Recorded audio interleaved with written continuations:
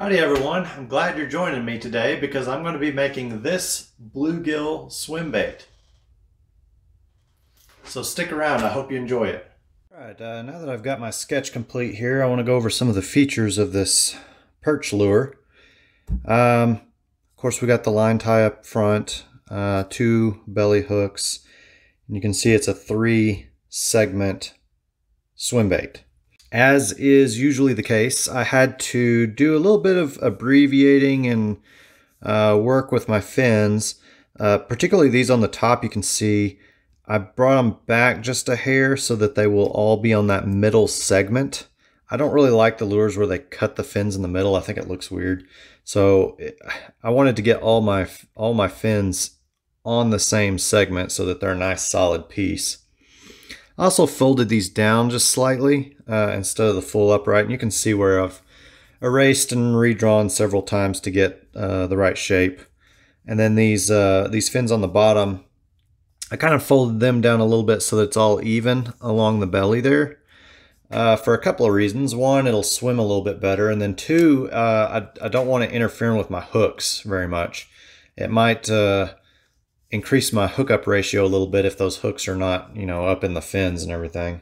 I'm going to do pinned connections for the joints in the 2 segments here, and that should allow me to have a little bit tighter joint than I've done before. I also move those fins out of that way so that I can actually do the pinning without having fins in the way. Same thing with this first one. I'm going to start these fins just behind that pin. So I'm going to make a photocopy of this, and then we'll cut it out, trace it onto our block of wood, and get started.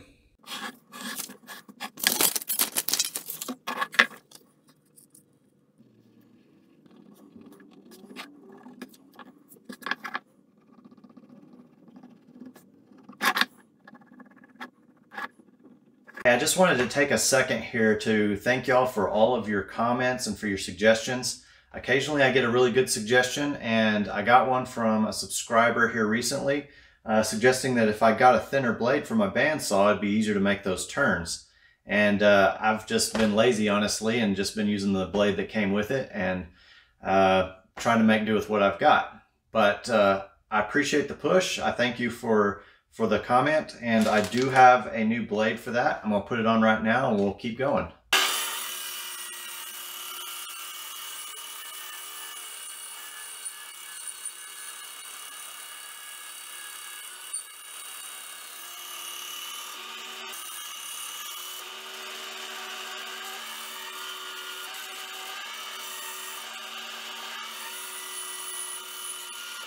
Works better when you plug it in.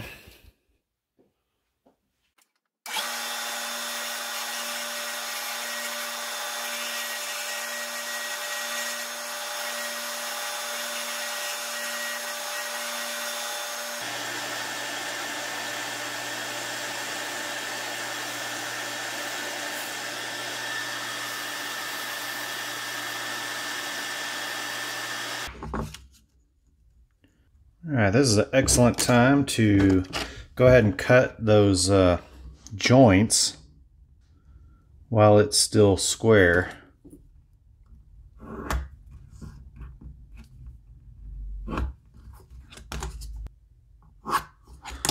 Okay, I also want to mark the center line.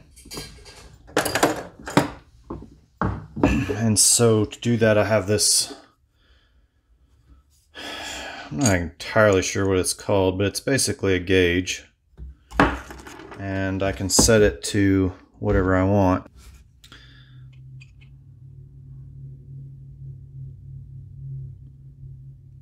The easiest way I know of to make sure I'm in the center is to set my gauge and then flip it around to the other side, and if it hits the same line, then I am in the center. And you can take this and scribe it all the way. I'm just going to go ahead and do both sides. And then that little scratch tells me exactly where the center is.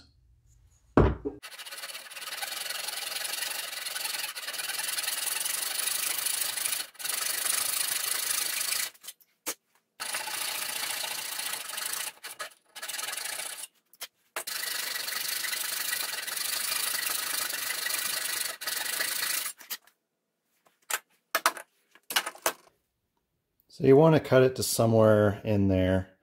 You want to leave enough to where it doesn't break loose and you can continue to carve, but that it's deep enough that you can put your blade in it later without having to set up a jig and finish off the cut. All right, while we still got this squared up, let's also go ahead and cut the tail fin slot.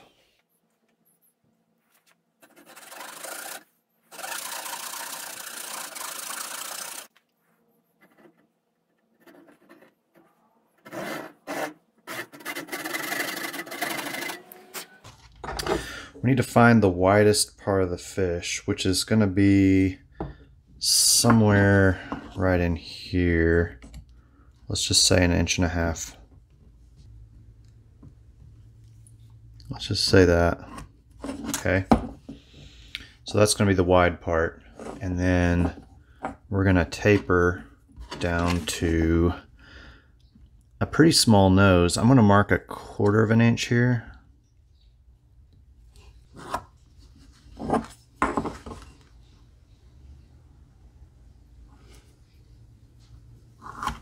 Draw a straight line. Of course, it's not going to be a straight line like that.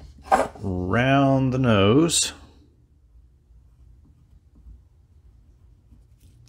Kind of arch.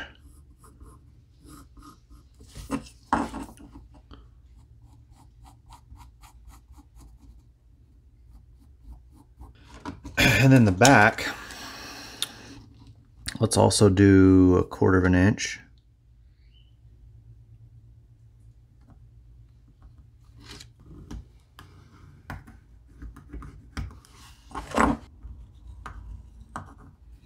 I don't really feel the need on the back part of the fish to do that arch like we did on the front, but the front is a little bit more rounded like that. And then the back we'll just do a straight taper. Now you could put this on the bandsaw and cut those off. I think as little material as we're talking about, I'm just going to sand it off.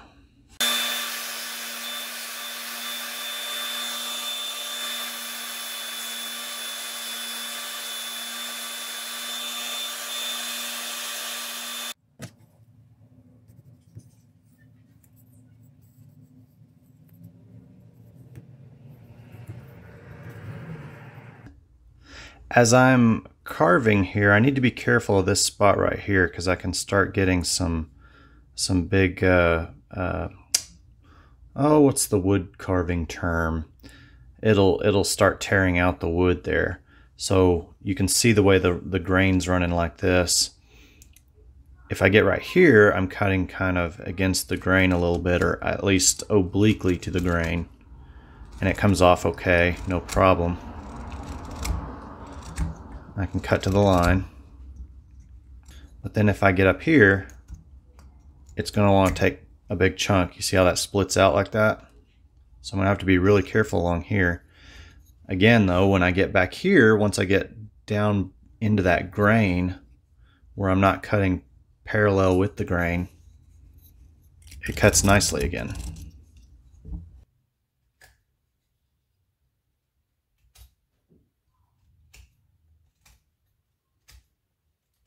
The other thing you need to be careful about is I've got these chamfer marks right here, and they're kind of wide as we get down to this tail. It gets pretty fine here, so I'm not going to really cut to the lines on those. I'm just going to cut a little bit of material like that. And then once I get up here, I'll start flaring out to my cut lines. Now the way that I'm going to deal with this up here is I'm just going to take really small bits at a time. That way I don't get too much tear out.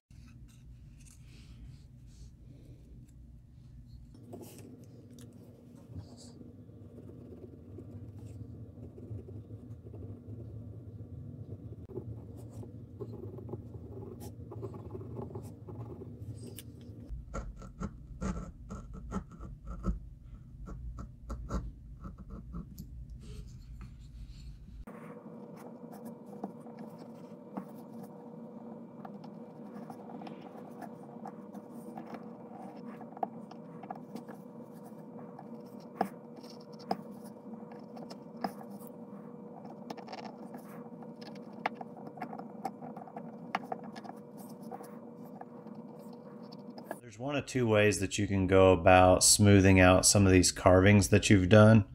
One is to fold up a piece of sandpaper and get in there and sand it out.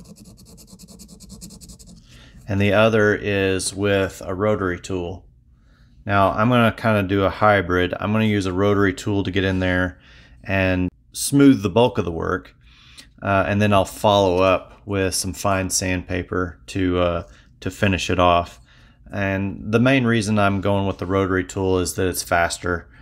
But if you don't have a rotary tool, you can get this job done with some sandpaper.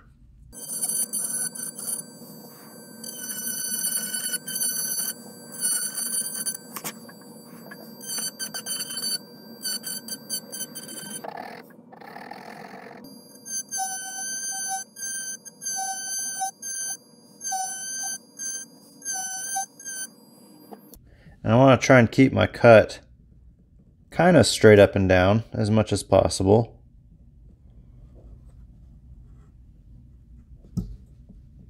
Don't get too hung up on that though. I'm going to come in at another angle and cut to that line.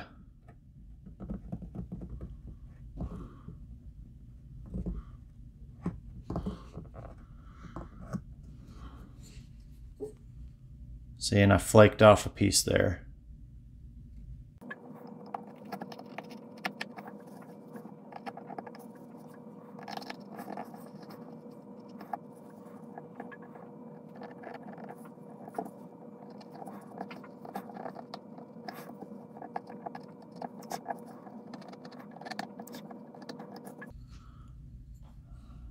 See if I can show you how deep that is.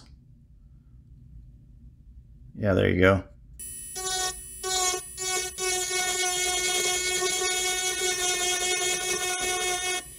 You can see what I'm doing is I'm smoothing that out. I did kind of a 45-degree angle or so cut, but what I want to do is kind of round that out a little bit and expand that groove so it's not so harsh.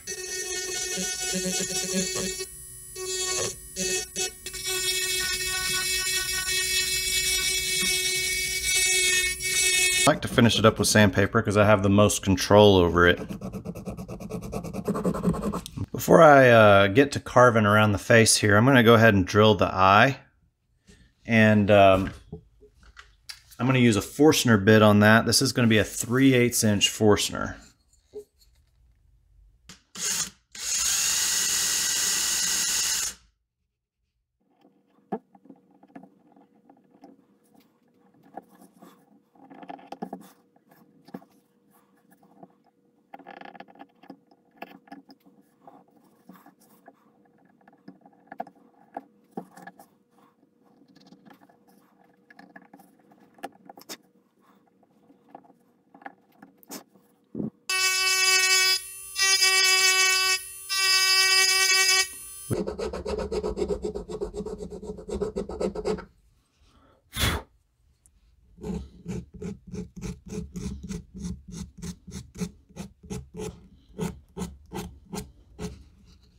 There's a few little places that I still need to sand on a little bit, like right there is a little rough, there's a little rough. You know, just get it to a point that you're happy with. I want to make these fins out of that white Alumilite material because I think it's more durable. I could have carved these onto the lure as wood, but as you know, wood can break pretty easily, so I don't really want to have these fins hanging out like that and be susceptible to breakage.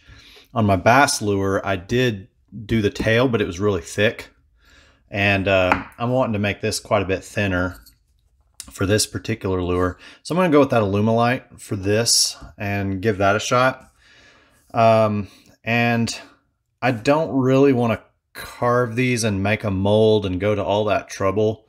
If I were making quite a few of these lures, I would probably take the time to make a mold.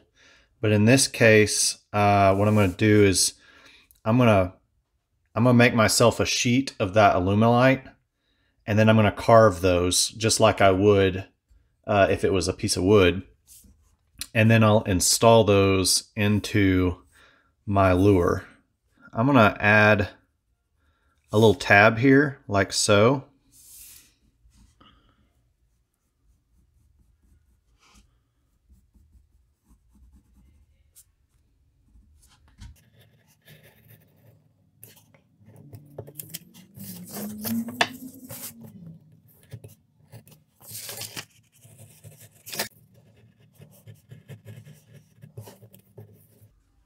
Let's see.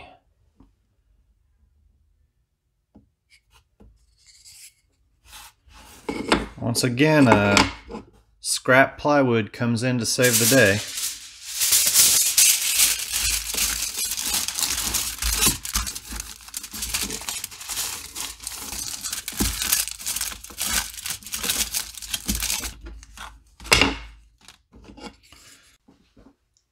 My mixture here is gonna be 15 grams of part A of this Alumilite casting resin, 15 grams of part B, and then 2.4 grams of these Alumilite microballoons, which is about 8%. Well, it is exactly 8% of the volume by weight.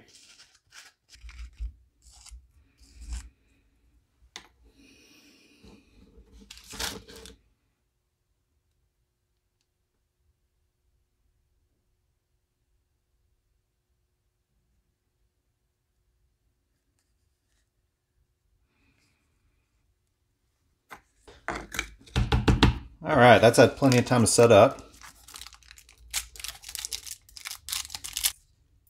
So this is kind of what I was talking about, why I want to use this material. It's stiff and it's tough and it bends just a little bit. So it ought to make a good fin material if you're wanting something a little more rigid. I wanted something like this so I can paint it to match the lure and maintain that durability.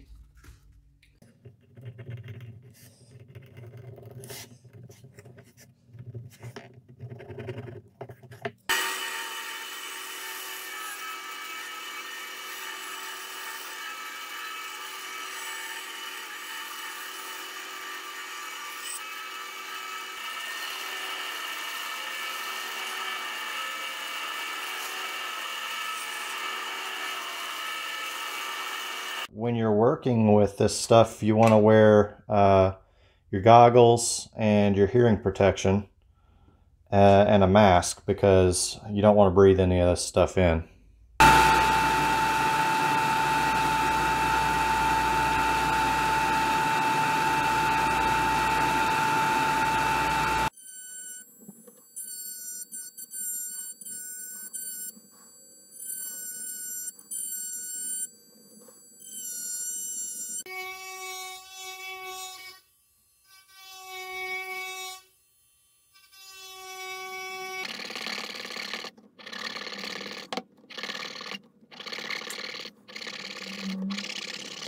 I'll take a little bit larger rat tail file here, and on this softer fin back here I'm gonna kind of sand a groove into it.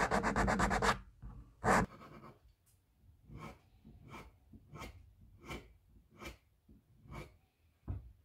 gonna do another little wave back here.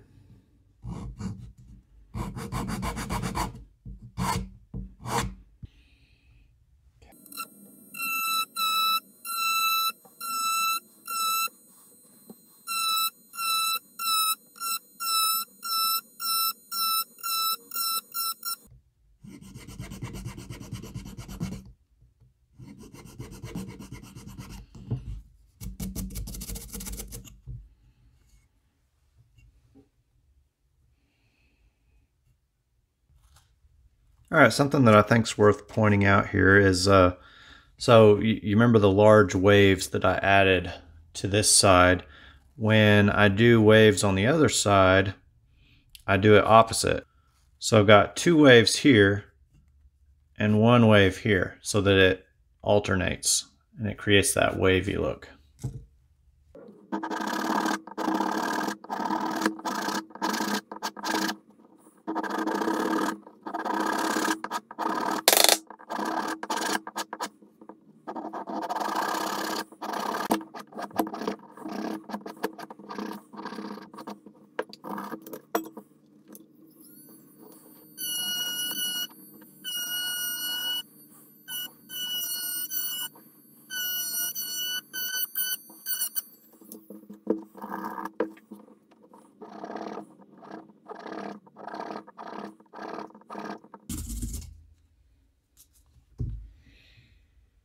I'm going to trace around my fin here.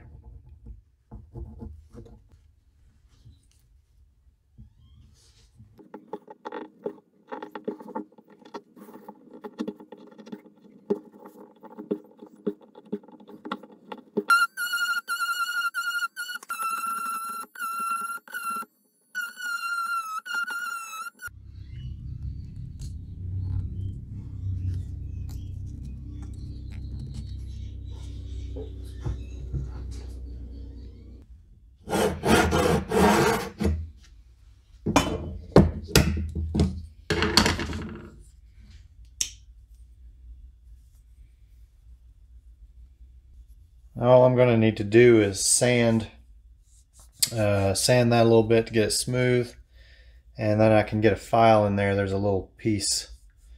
I can file that out. That shouldn't be a problem. Once again, I'm going to be using the .041 stainless steel lock wire linked in the description below. This is a really simple process. If you're new to the channel and you haven't seen me do this before, it's pretty easy. I like to start with a 7-inch piece of wire, and then I fold it over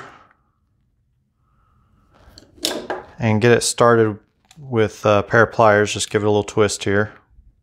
That allows me to chuck it up inside the drill easier. And then once I've got it in the chuck, pinch it really good. And then I've got a little screwdriver here. It's one of those eyeglass screwdrivers. And the reason I'm using that instead of like a nail is that this is a hardened steel, so it's not going to bend on me.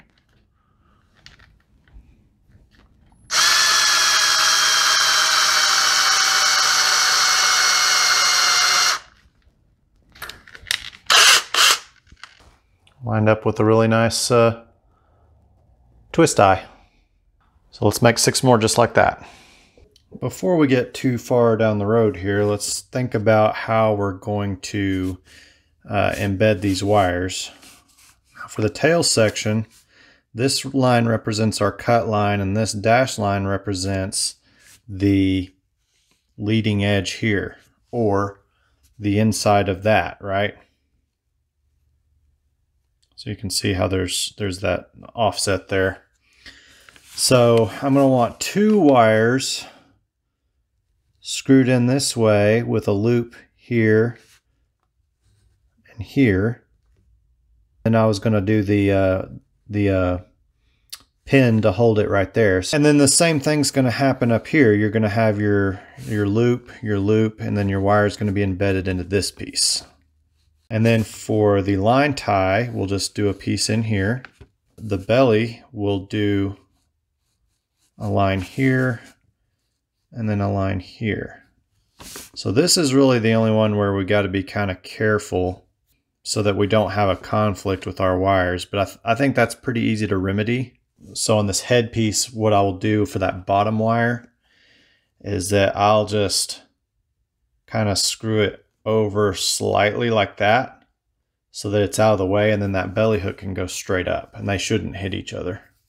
I am not positive what size drill bit that is, but basically all you need is a bit that's going to be slightly bigger than your wire.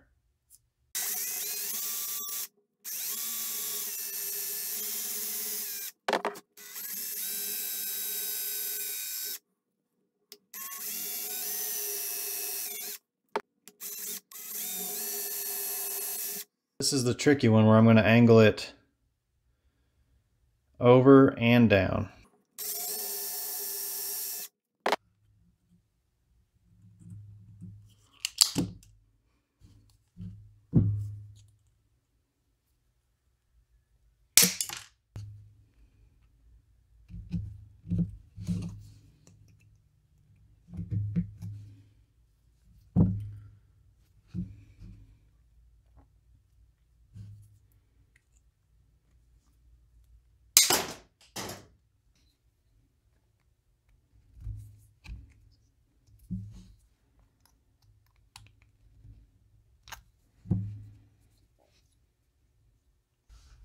We are at the point now where we're ready to cut the slots for our joints here.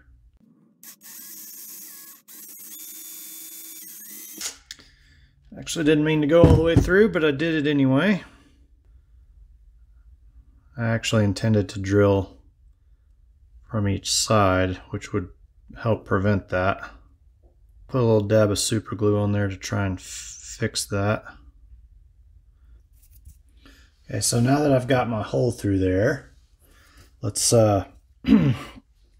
figure out where we're gonna cut.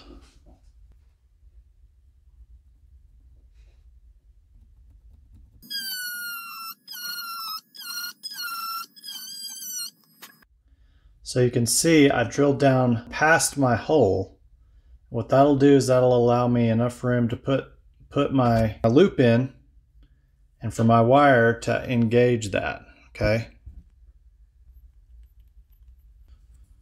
Now when I go to waterproof this, I'm going to soak it all in super glue, and I'm going to want to make sure that I get it down in the holes as well, because what I want to do is strengthen that wood up as much as possible, both on the outside and the inside. And I'm not real worried about gumming up the holes because I can always re-drill them, but that strength is what I'm looking for. Okay. I got good movement. Happy with that. You can see down in there that I've got a little bit of wiggle room. I don't want too much, but I've got a little bit of wiggle room in there to get that adjusted up and down right.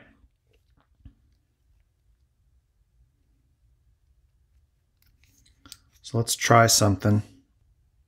I'll bend it up slightly. Yeah.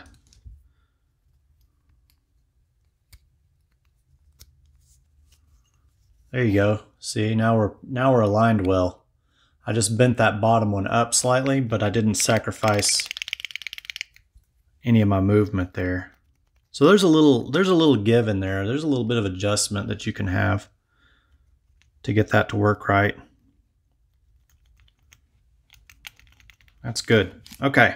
For sealing your wood, there's a couple of routes you can go on that. One is to use polyurethane, where you can hang it from a wire, dip it in there, let it drip, and let it dry.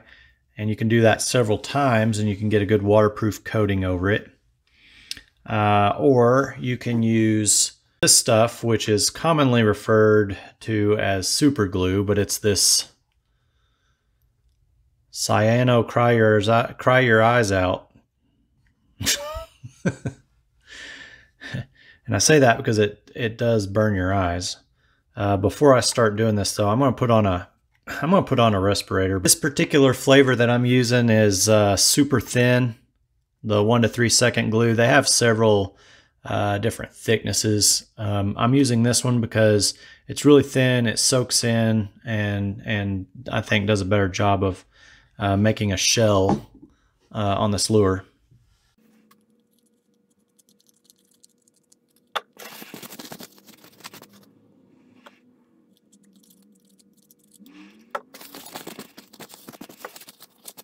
Now that I've got all my pieces sealed, I'm ready to epoxy in the hardware.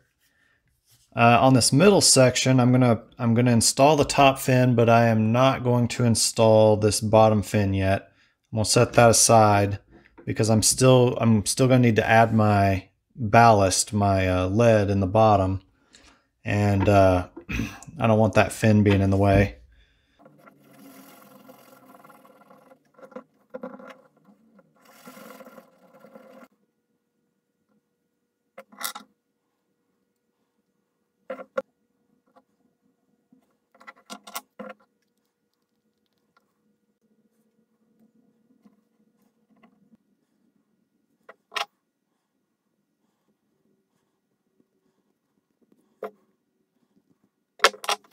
Before we get going on adding lead to this, I need to temporarily pin these pieces together. I've taken some of this stainless steel wire, the same stainless steel wire that I used to make the hardware, and I cut a couple of pins,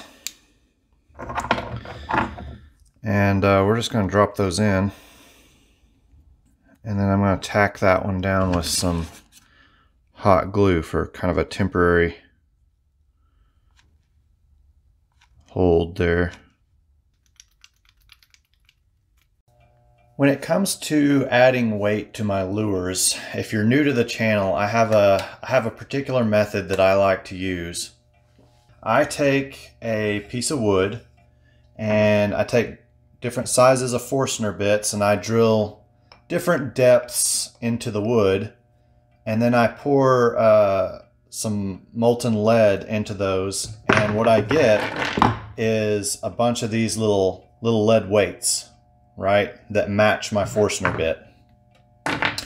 And then from there, what I can do is I can take my hot glue gun and I can hot glue them into the locations that I think I need weight. And that gives me kind of a temporary setup that I can pop them off when I'm done, but it lets me play with where I put the weight and how much weight I put in there. Also, I've got a swivel on the front, and I'm gonna hang some hooks with the rings already attached on there to kind of simulate my final setup. Oh, okay, so that's not sinking at all. I think if I add a medium back up here, it might work. The bulk of my flotation is right here in this head piece. So I think it just needs a little bit more help. So really I can just pop that off just like that, super easy. And I'll put a little dot of hot glue there. And then I'll put a medium. And let that cool for just a second, and then we'll test that again. Yeah, see, that's a pretty good. Let's take a real close look at that. Make sure we're good.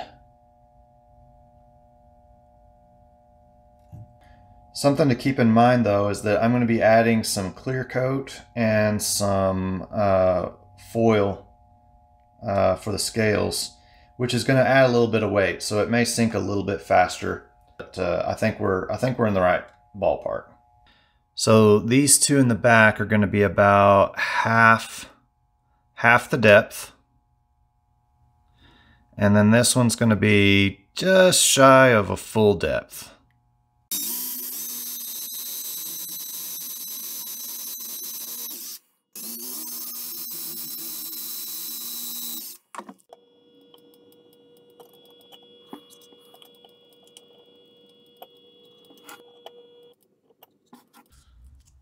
Blocking off with a little bit of masking tape here because I don't want this super glue to run all over the place, and I really don't want to get it down in that joint there, so I'm taping that.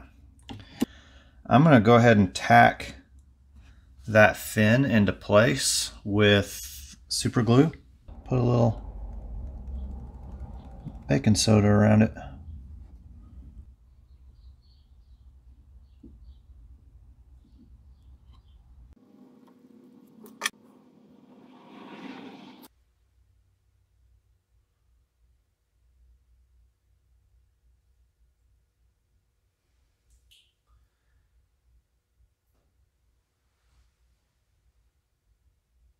It has a nice little gentle, effortless looking swim to it.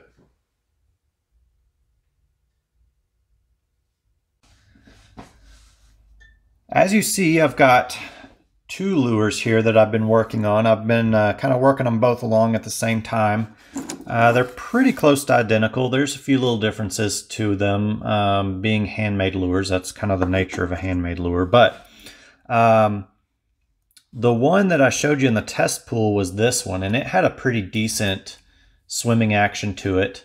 One of the reasons it doesn't have a really tight wiggle to it, or a very exaggerated swim to it, is twofold. One, I don't have a ton of joint movement here. It's kind of a tight joint. And then the other is these vertical fins. These vertical fins tend to straighten the swim out as it goes. And so I think a lot of times you'll see, like in a manufactured lure, there won't really be any fins up here. There might be a little bit of a fin here at the back or a little bit down here, but it's maybe half the size of these lures or less. Just little nubs really. And I think that's why. I think these tend to straighten it out in the water, kind of like an arrow. And so it inhibits that swimming action. However, I'm pretty happy with the swimming action I was getting on this lure. So I'm going to continue moving forward with it without any kind of changes to it. But this lure, for whatever reason, wasn't swimming very well at all. And it kind of has the same range of movement to it, same fins, same everything as far as I can tell, but it doesn't want to swim. So I've decided to make some bonus footage for you on this video. I'm going to insert a lip on this lure to hopefully try and impart a little bit more action on it. I'm going to do it a little bit vertical. I don't want it to cause any diving or anything like that. I'm just trying to get a little bit more movement out of it. With these types of lures, you see them both ways. Sometimes you see them with a lip, sometimes you don't. So really that decision's kind of up to you, I guess, on how you'd like to do your lure. I'm going to do it kind of as an experiment to see, you know, what the difference is between the two. Since this one has a pretty good swim already, I'm going to leave it alone and then I'll add a lip slot to this. Now, I would not typically add a lip at this stage. It's pretty far along for adding a lip. Ordinarily, I would do that a lot sooner in the build. Okay, I know none of those markings make sense to you, but I'm gonna start my cut halfway between these two, and I'm gonna cut all the way up to that point.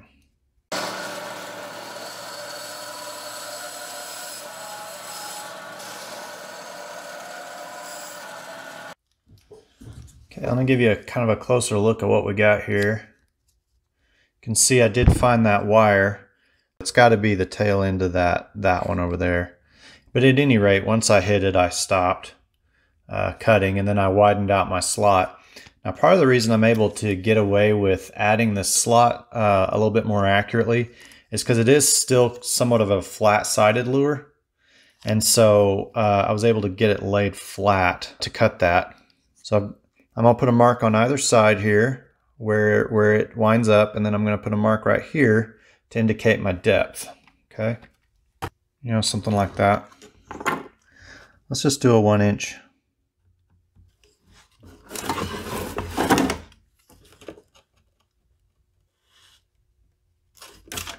You don't need a terribly long lip on this one because, again, we're not trying to make it dive. We're just trying to make it wiggle a little bit more. All right, I want to do, I'm really kind of partial to the coffin lip.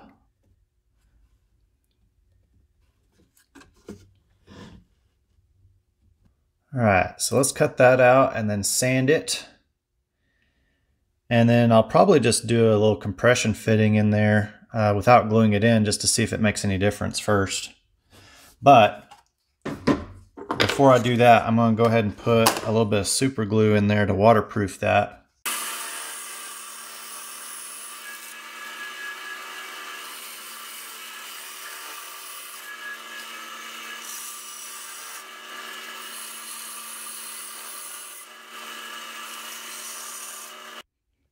Something I forgot to mention earlier, I've put a little dot of hot glue on the barbs of these hooks just so that I don't tear a hole into my my swimming pool. All right, well, let's take it to the pool and check it out. Oh yeah.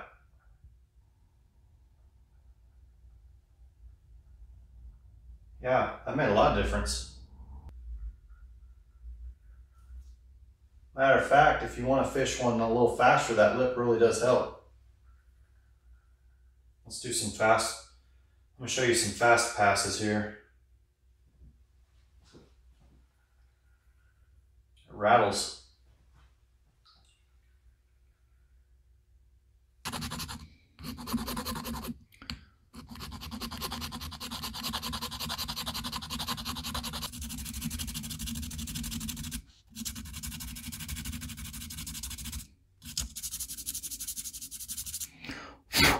I'm going to foil these two lures, and what I'm going to use is air conditioning tape. It's a foil tape.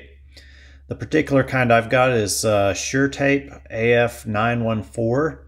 I'm not really sure how important that is, other than a lot of them that you see at the hardware store have something printed on them, and this is the one that I found that didn't have any kind of lettering or anything on it.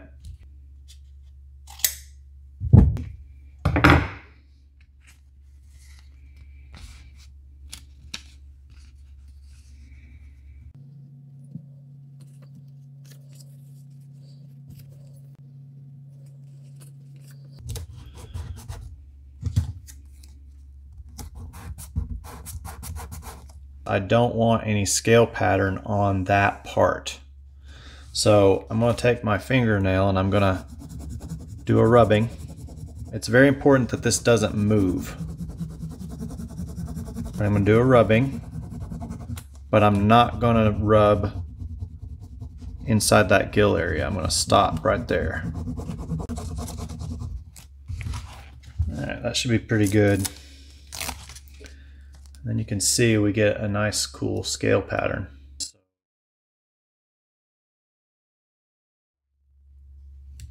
Okay. I'm going to smooth down the center.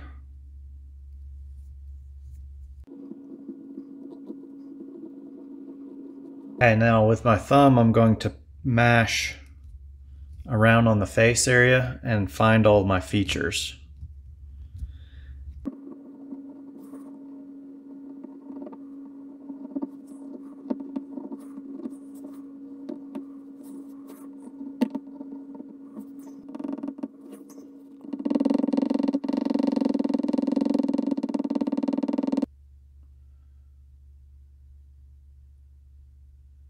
Comes out looking really nice.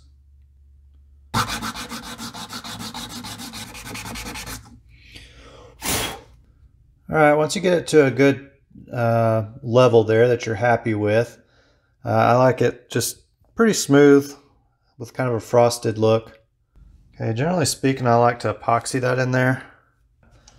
I want to take some rubbing alcohol, and then I'm going to gently kind of wipe the foil. You don't want to soak it and you don't want to get it all wet, but what you're trying to do is wipe off any fingerprints that you might have left on there, or any dirt or debris or anything like that. I'm going to kick it off with some opaque white here.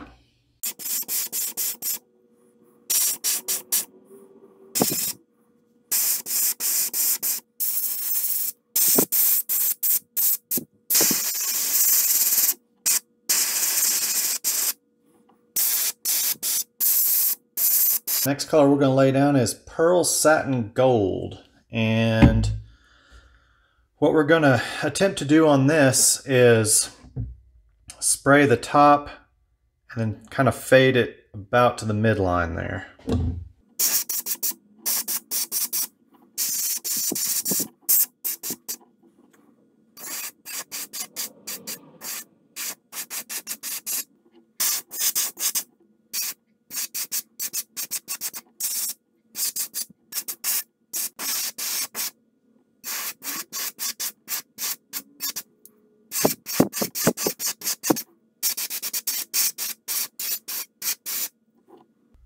Detail moss green.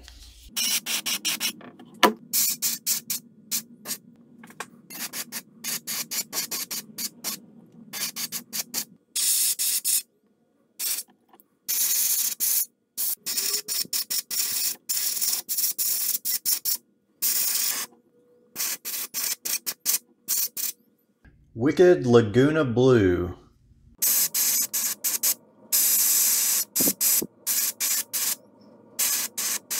All right, I feel like that blue is the right color, but I feel like it's a little bit heavy-handed. So I'm going to kind of mist over it a little bit with some pearl white. Here's a comparison. See what I mean? It just takes the edge off of that bright, bright, bright blue. Fluorescent Sunburst.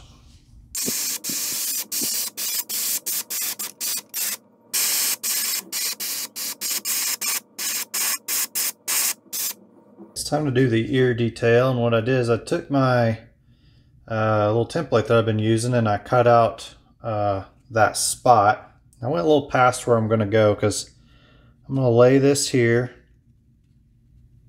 carefully, and I'm going to spray and let it fade, okay?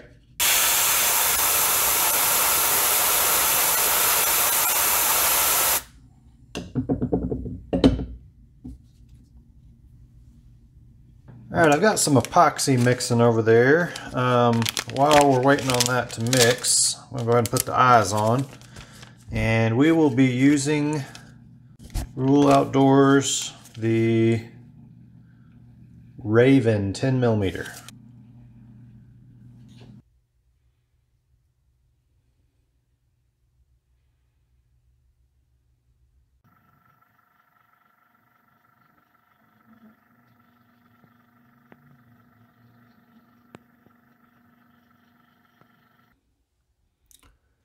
Turned out pretty good. For this lure, I'm using that True Coat stuff again.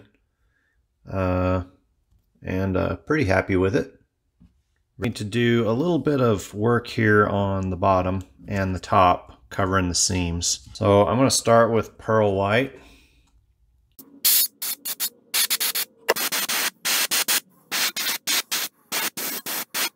When you're done, that seam should go away. Okay.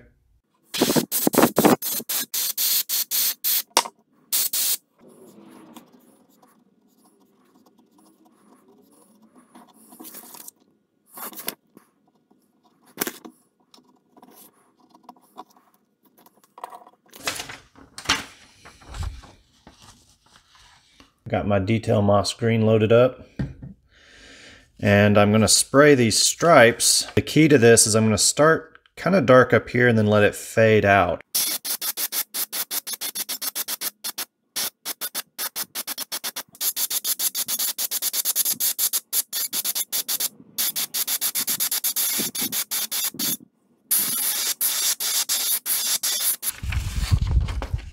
Well, I've still got my detail moss green in my airbrush.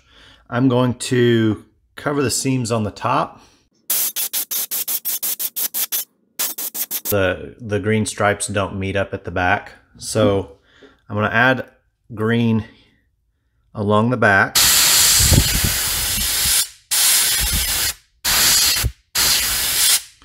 Then I'm going to come back and put a little dot at each one.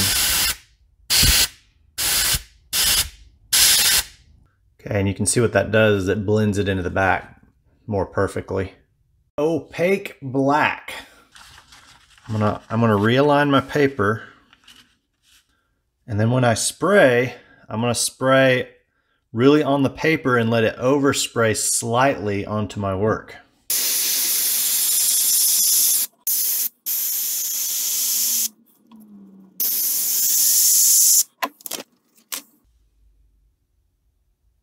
Our last color, Detail Raw Umber. And I'm going to spray that kind of a wide pattern across the top.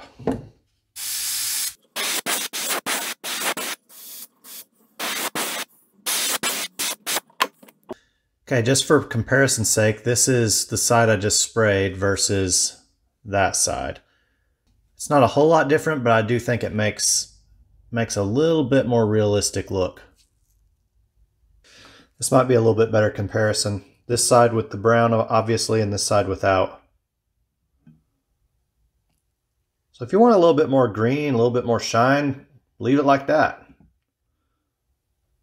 Totally up to you. There's no rules here. I seem to have outdone myself again on not leaving myself any space to put my decal. So I got my signature on the tail here, and then this middle section, there's a little space right there. I'm gonna be honest, I don't think that's enough. So I'm going to put my logo right up in the front. It's not my favorite spot, but it will work. I know a lot of you have seen this, but if you're new to the channel, this is simply a water slide decal that I printed myself. It's the exact same decal that you would use on a model airplane, model car, something like that. I think that turned out pretty well. We're going to remove them from the clamps. Need to ream some of these holes. They got a little bit of epoxy in them.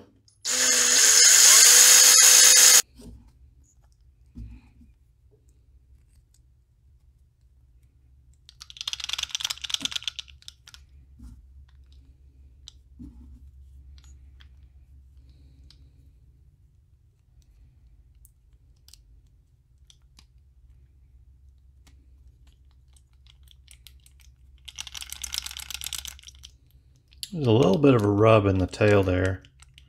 Oh yeah, there's a lot of epoxy in there.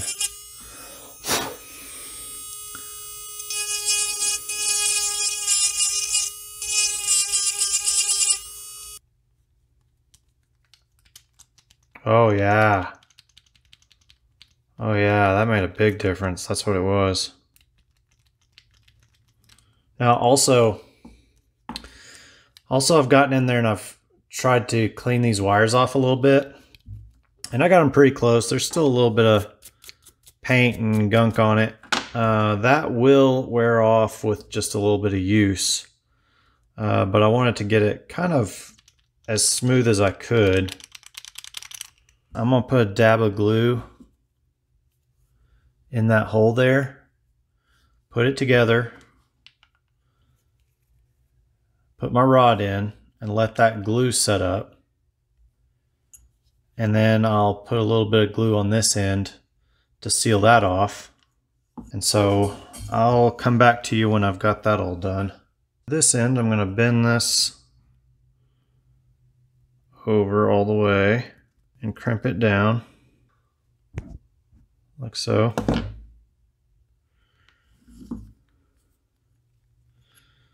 And I'm going to put that in through the bottom.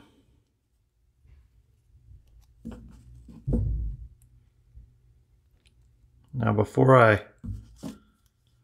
push it in all the way, I'm going to put a little dot of glue on it.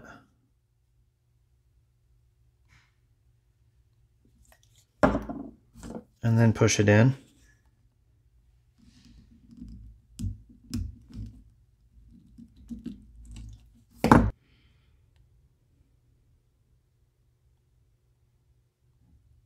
Alright guys, here's the finished product.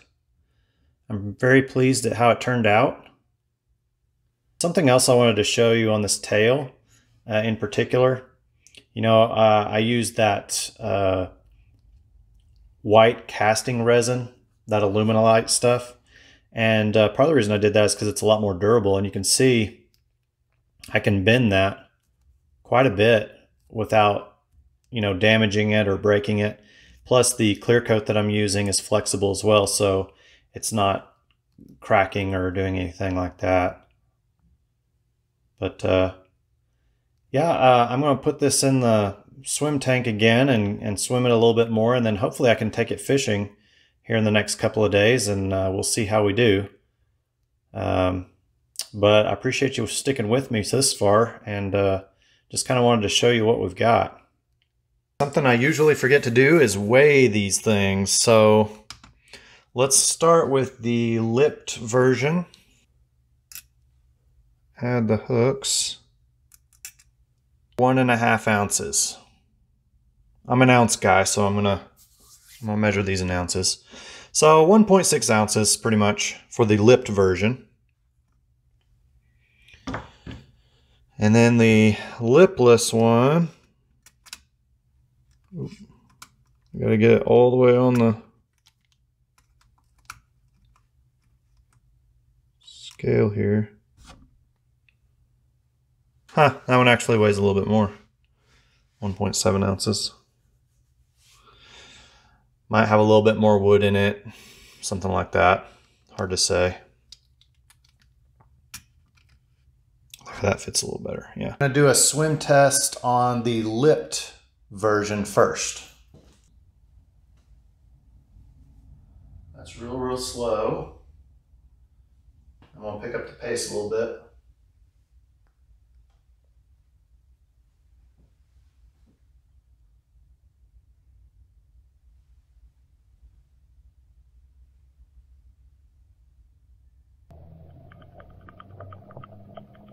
I'll go real fast.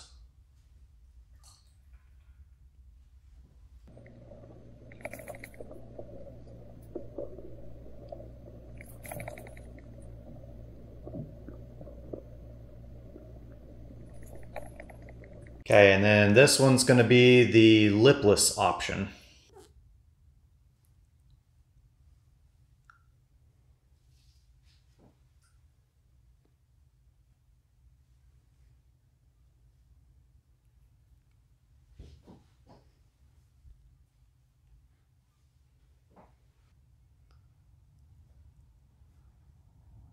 This one has a little bit longer, slower glide to it. More of a casual swim.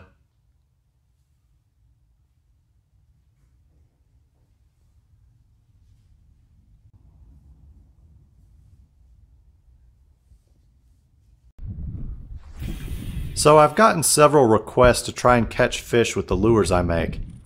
To be honest, I don't really get much time to fish between work, family, and lure making. However, I did get a chance to fish these lures.